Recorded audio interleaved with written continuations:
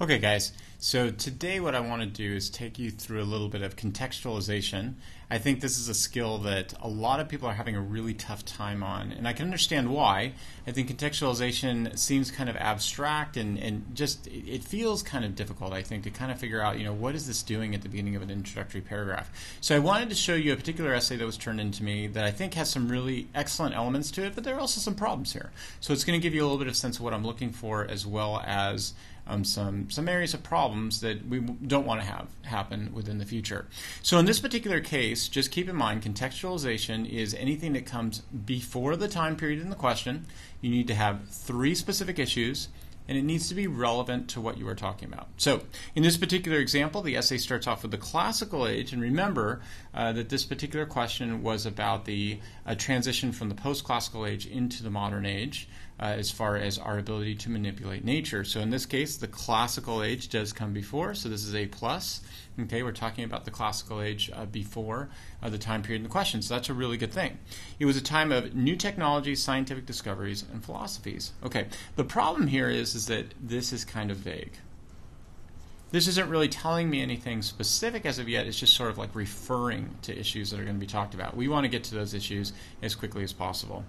Then we get into many great universities were established, empires strengthened, and expanded. Okay, the problem here in this particular case, this is not what we want to do.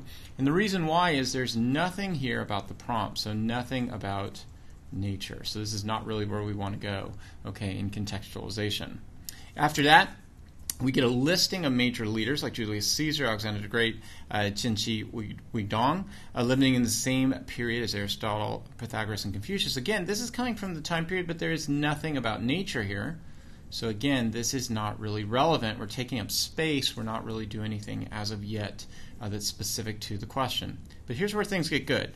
For an example of the brilliance of classical age inventions, Rome had engineered aqueducts, roads, and bridges to strengthen the empire, providing cities with fresh water. Here we have something about nature, and we have a clear connection. In this particular case, we're talking about Rome. This is during the classical age, so that's a plus, okay, because we are before the time period, so that's a good thing. And we're talking about the control of fresh water. Thinking have clear connections to nature. It's a good thing. As now we have engineered aqueducts. That's definitely an issue that connects up with nature. We've got one. For both Roman citizens and foreign merchants. The empire was so vast, the military needed to build reliable roads in order to travel quickly over land, construction of bridges, allowing them efficiently cross rivers. So here we've got a second issue. It's connecting directly to nature. How do we know that? Because the military built roads to get over land. Construction of bridges allowed them to efficiently cross rivers. So here we've got clear connections in this particular case to nature. All these innovations controlled nature. So here we've got a clear statement connecting to nature.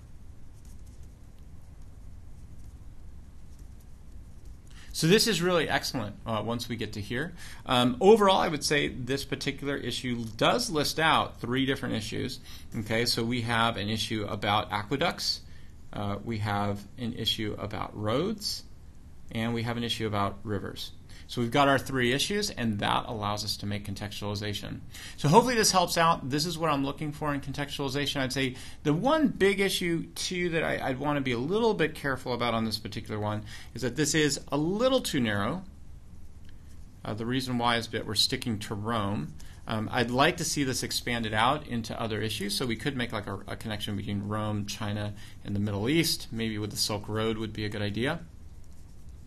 But overall, this is a really good example of contextualization. Some of the mistakes that were made early on kind of get outweighed by the positives that was happening. So this is what I'm looking for contextualization. I hope this helps out a little bit. Thanks a lot. See you in class.